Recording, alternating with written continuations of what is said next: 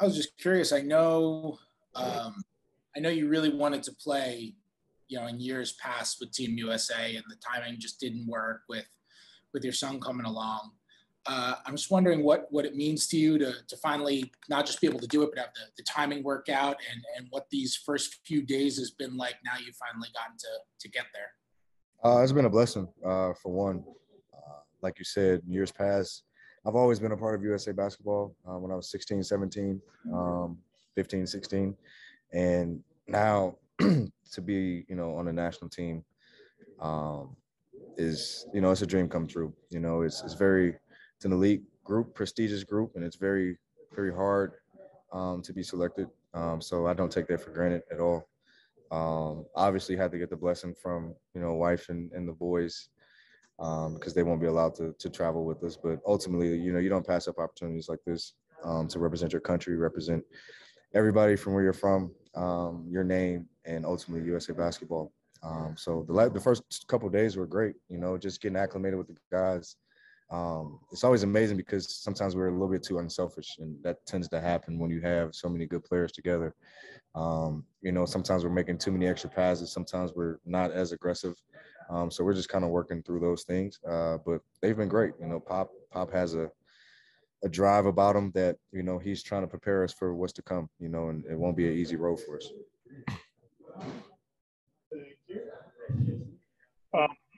We'll go next with Grady Diaz, and then we'll go to Sean Higgins.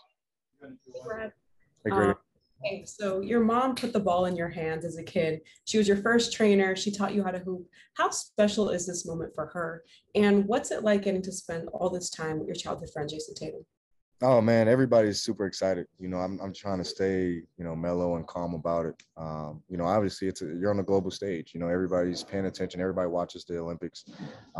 But on the flip side, everybody wants the U.S. to lose. So we have that chip on our shoulder. But to what your point, Grady, my mom is super ecstatic. I think she's probably more excited than I am.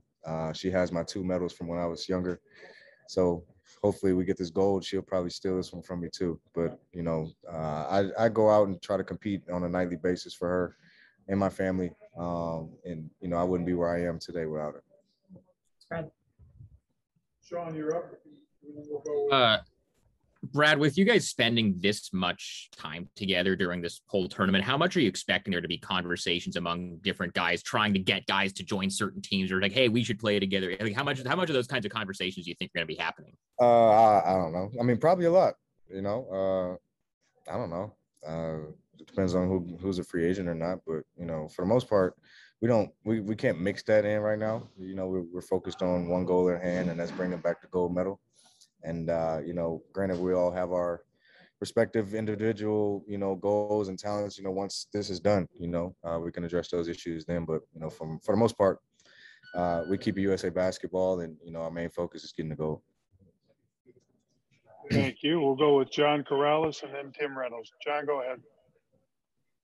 Hey, Brad. Obviously, the story of you and Jason has been well documented, and now you've got an opportunity to not just play like you guys played together in the All-Star game, which was a fun exhibition. Now you're actually playing like real, meaningful basketball together. What do you think that's going to be like with you and him on the floor? We're both excited. For one, we grew up 5 minutes from each other, and to have 2 of the same guys from the same high school on the same team I don't know if that's ever happened, for USA basketball. We're excited about it. Even from growing up, we've never been on the same team ever. In pickup, we're never on the same team. So this is definitely exciting for both of us. I'm happy about his growth. I'm excited to see him on a global stage just as well as myself and everybody. Man, we have a really good team. But Jason and I have a special relationship, and I'm looking forward to it, man. It'll be exciting. The ultimate thing is getting the goal, whatever that means. Thank you. We'll go to Tim Reynolds and then Joseph Vigalici. Hopefully I got your last name right. Thanks, Craig. Hey, Brad. Tim Reynolds with the Associated Press. You've been playing with well, they're changing the ball for next year, but you've been playing with one type of ball for your entire NBA career. I know it changes in college depending on where you are and what league you're in and all that. But this is a different ball. What was your process as far as getting used to that again? And is it really that different, or are there some things that you had to kind of relearn or adjust? Oh, yeah, it's a totally different ball for sure. We're all getting acclimated with it. You know, it's very slick when it's new. You're talking about the USA ball, right, or the Wilson ball? I'm talking about the international ball that Right. they're getting used to. I mean, Yeah. obviously Yeah. you have to relearn it in the NBA too now this fall, but this one Yeah. first. Yeah, for sure. So yeah, the FIBA ball is very slick. It has more lines on it than a regular ball does. More engraved lines on it too.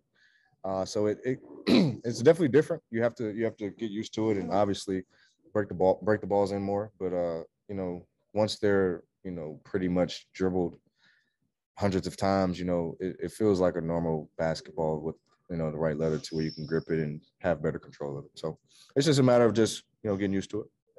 Ball is a ball. Thank you. Joseph, go ahead. Bradley, Joe Viglucci with WRHU on Long Island in New York. Kind of a two-parter. What does it mean to you to represent, be the first representative of the Washington Wizards on the Olympics in a really long time? And you mentioned a lot of things you were excited about. What are you most looking forward to making this trip to Tokyo? For one, I'm definitely happy to represent you know, DC in that way. That's definitely, I didn't know that. That's amazing to hear. And obviously we're all representing, you know, our respective teams and cities and everything of that nature.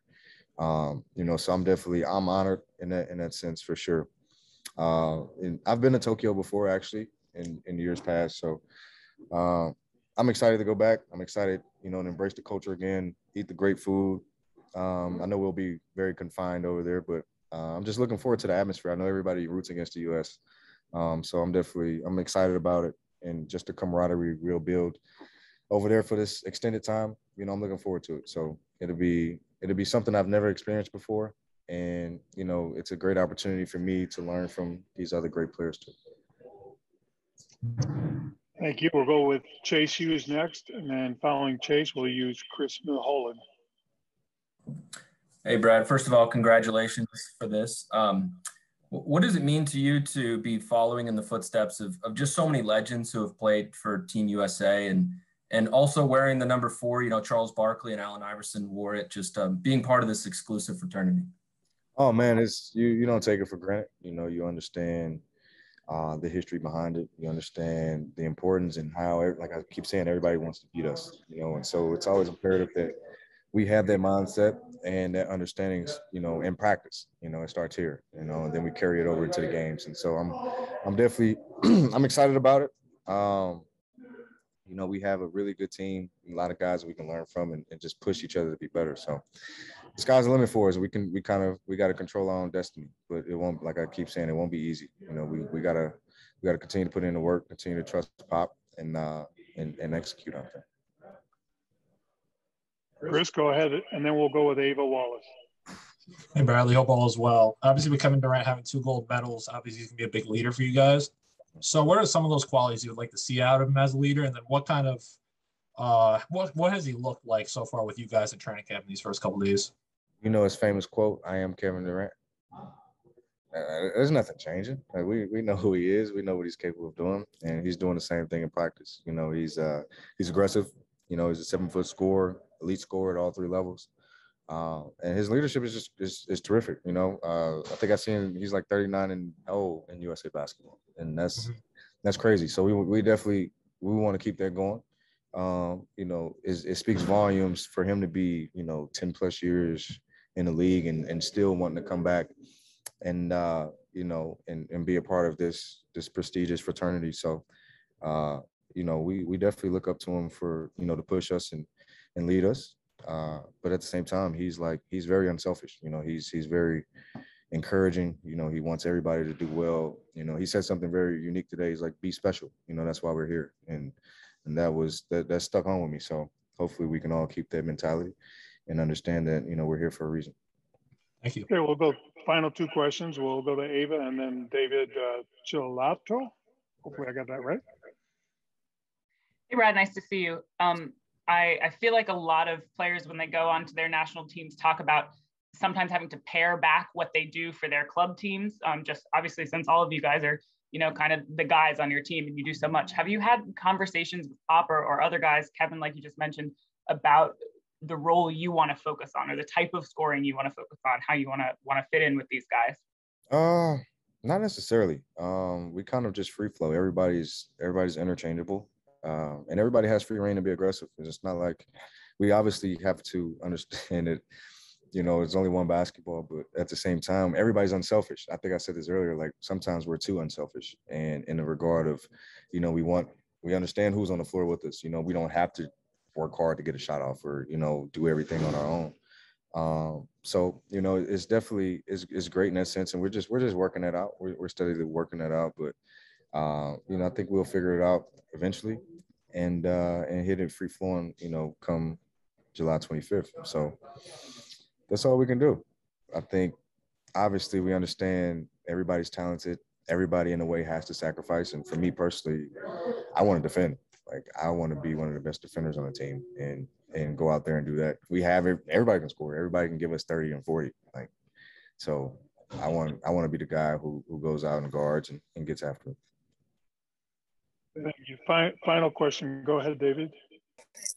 Hey, Brad, Davide here from Italy. I'm curious about what do you expect from the Olympic experience? I know this year is going to be probably different from the past, but how much do you expect from the Olympics and how much do you follow the Olympics in the past?